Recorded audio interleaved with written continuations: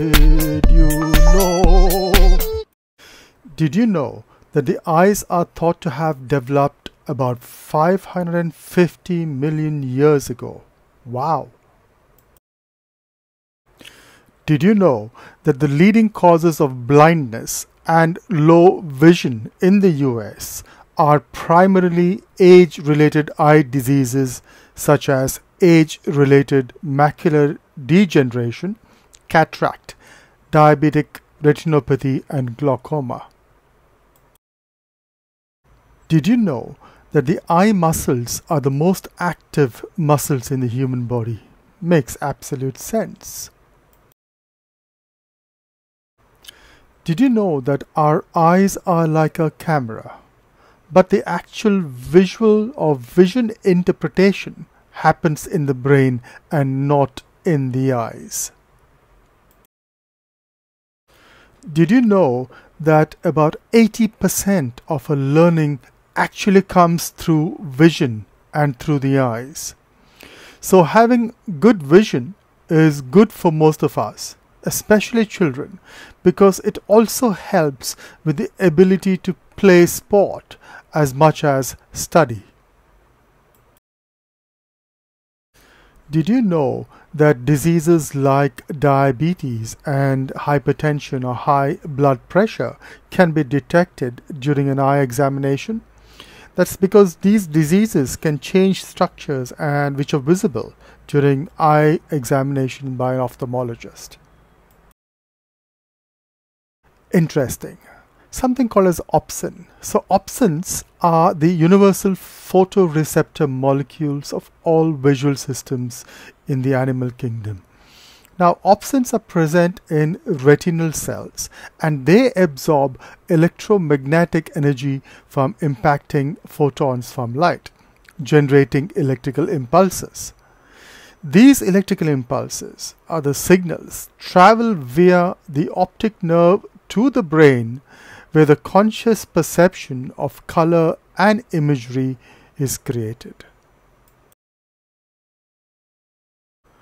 Of these different types of opsins, there is a special type of opsin called melanopsin, which is involved in the circadian rhythm and pupillary reflex, but not in vision.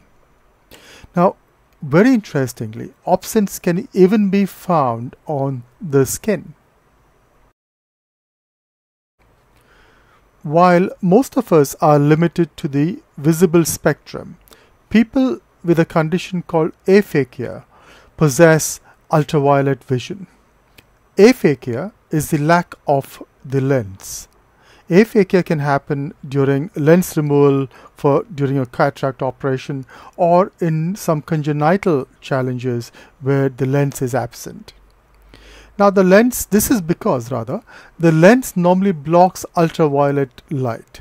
So without it, these people are able to see beyond the visible spectrum and perceive wavelengths of light of up to 300 nanometers as having a blue-white color. So how many colors can we see? A healthy human eye has 3 types of cone cells, each of which can register about 100 different color shades. Therefore, the number of colors we can distinguish is around a few million. Some claim that the human eye can distinguish about 10 million different colors. Now what's interesting is that we have tetrachromats around us. Now who are tetrachromats? Tetrachromats are people who possess apparent superhuman vision, who are rare, of course, and mostly women, and they have a genetic mutation granting them an extra 4th cone cell. So as a rough approximation based on the number of these extra cones, tetrachromats can see about 100 million colors. However, perception of color is a highly subjective ability that varies from person to person. What about focus?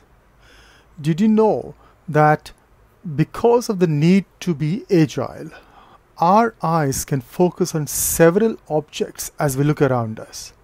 So we are supposed to be able to focus on at least 50 objects in a second, or probably even more. Let's look at the iris. The iris is something that gives the color to our eyes. The iris also controls the size of the pupil, which then determines the amount of light that enters the eye. Now, people with light-colored eyes may be more light sensitive compared to those with dark-colored eyes. Also, the dark pigment melanin is what gives brown eyes brown eye color and acts as a natural sun protection in a way. So having brown eyes does help decrease the amount of harmful UV light that can lead to macular degeneration. Okay, so brown is the most common iris color worldwide and is genetically dominant to all other iris colors. Green is the rarest eye color in less than 5% of the world population. Now, although there are countless color combinations, the main color groups are classified as brown, blue, gray, hazel, green, and amber. Did you know that there's a condition called heterochromia? Heterochromia is when an individual has two different color irises, that is one blue and one brown, or blue and green. This can be genetic or caused by a challenge during development, or maybe even triggered by some eye diseases or in some cases injury. Animals can have heterochromia as well. Let's look into blinking. I am pretty sure that everybody knows what blinking is. It is a rapid closing of the eye. But did you know that there are muscles like the levator palpebrae superioris and the orbicularis oculi that help with blinking? Now, blinking is an essential function of the eye that helps spread tears across and remove irritants from the surface of the eye. The duration of a blink is on an average of between 100 and 400 milliseconds. Did you know that there are three kinds of blinks: spontaneous, reflex, and voluntary? Spontaneous are involuntary blinks, which happens all the time, and the blinks help the tears cover the surface of the eye and cleans the eye and protects the eye.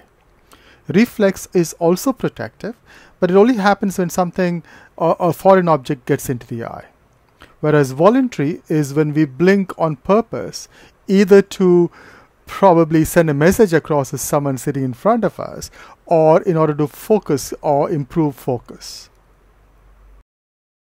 Did you know that blinking can be measured by using instruments like an electromyogram, EMG, or an electrooculogram, an EOG?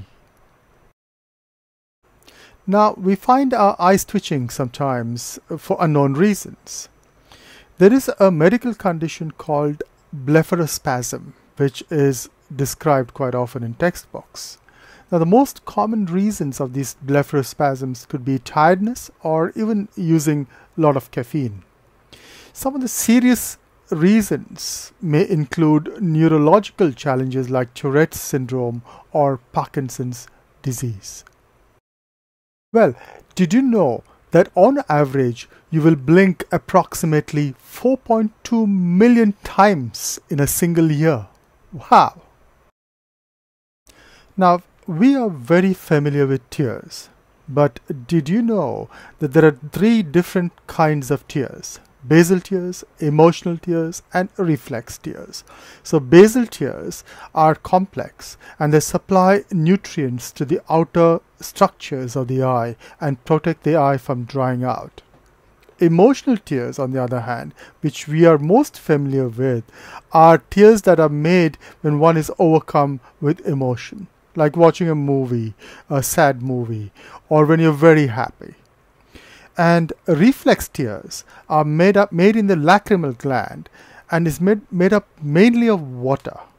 The body makes these tears as a reflex to a stimulus.